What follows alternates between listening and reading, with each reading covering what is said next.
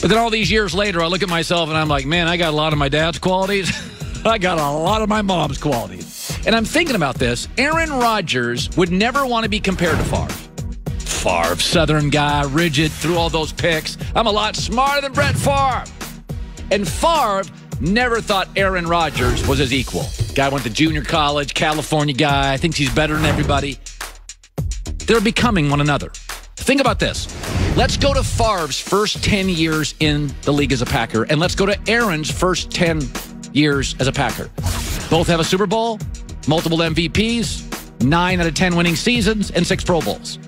Both have iconic arms, commercials, beloved by the fawning media. First 10 years, same guy. Maybe one's from the South, one's from the West, same guy. But remember how Brett Favre's career ended. And couldn't I make an argument? This is sort of how Aaron's will end. How did Favre's last 5 seasons go? Barely a 500 road quarterback, 3 teams, multiple Pro Bowls, couple division titles, never got back to a Super Bowl. And oh, by the way, kind of flaky. Remember, Favre, I'm going to retire, I'm not going to retire, I'm going to retire, I'm not going to retire, kind of held the team hostage. And oh, by the way, there were a couple of quarterbacks emerging, Peyton Manning, Tom Brady, who look better. When I look at Aaron Rodgers down the stretch, I think he's going to make Pro Bowls. I think he's going to win a couple division titles. I'm not sure he's going to get back to the Super Bowl. And he's becoming a little like Favre, whereas your fault, your fault, your fault, your fault, coach out, Ty Montgomery out, defense problem. Aaron Rodgers' first 10 years are identical to Favre's. Will his last 7 be?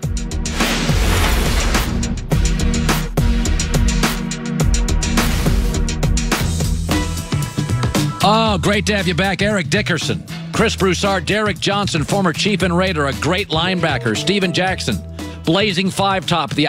this is the best show of the week. So Andy Reid last night's getting blown up on social media, which is a funhouse mirror. Whatever the Twitter says, the opposite is true, of course. And they're like, Andy Reid's a bum. They lost the game. They blew a 14-point lead. Did you watch the Dolphins-Patriots on Sunday? Did you watch how bad the Patriots were situationally? You've seen Mike Tomlin make gaffes, Pete Carroll in Super Bowls. They can't coach either. Folks, it was ironic last night.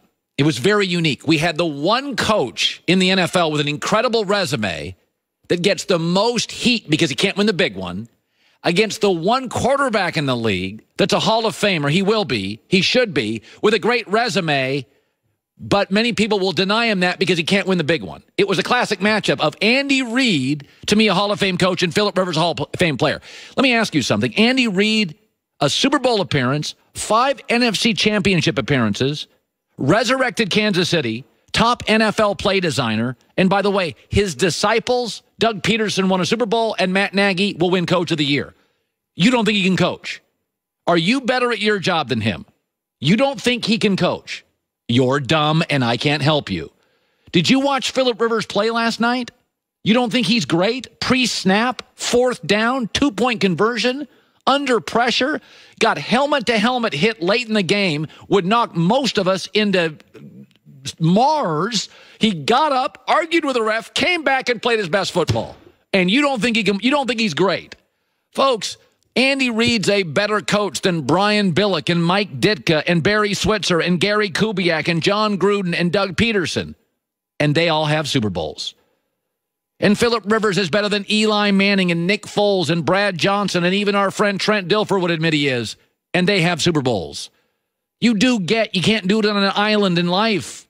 You can be the best car salesman in the world, but if you have crappy cars, I'm an average car salesman, I'll beat you if I'm selling the BMW. You get how the game works, right? Like in Hollywood, they celebrate nominations.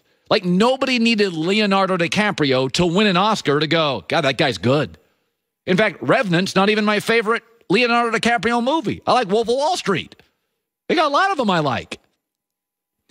But in sports, if you don't win the game, you're no good.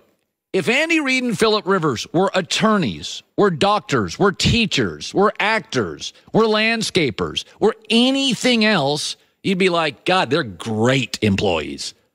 They win 70% of their cases in the courtroom. Well, they didn't win the OJ trial, so they're no good. That's not really how we look at law and education and everything. But sports is different. I get it. But this argument that Andy Reid and Phillip Rivers aren't great, they're not even great. They're fantastic.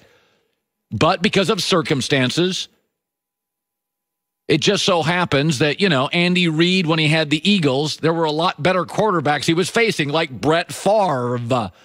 And it should be noted that in the AFC, Tom Brady is still there, and Big Ben and Andrew Luck, and now we got Deshaun Watson's really good, and Phillip Rivers and a bunch of great coaches, and this is called life.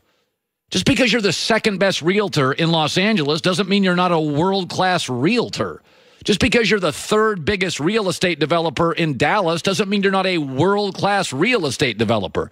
We were watching two all-time greats last night, whether people realize it or not. Andy Reid and Phillip Rivers. Here's Joy Taylor with the news.